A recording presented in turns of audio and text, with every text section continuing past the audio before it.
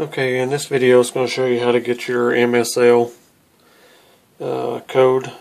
First you need to go to the Play Store, search, and just search Get My MSL and look for that app. And usually it's the very first one. Click on it and install it. Of course I've got it installed.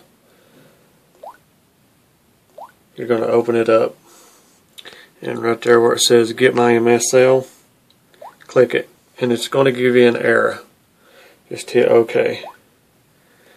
Hit the home button. Go to your dialer and dial ## 3282 #. Then you're going to hit edit, and you want to enter 1, 2, 3, 4, 5, 6 zeros and hit OK one time, and it's going to give you another incorrect code. Hit your home screen, go back, open up the MSL,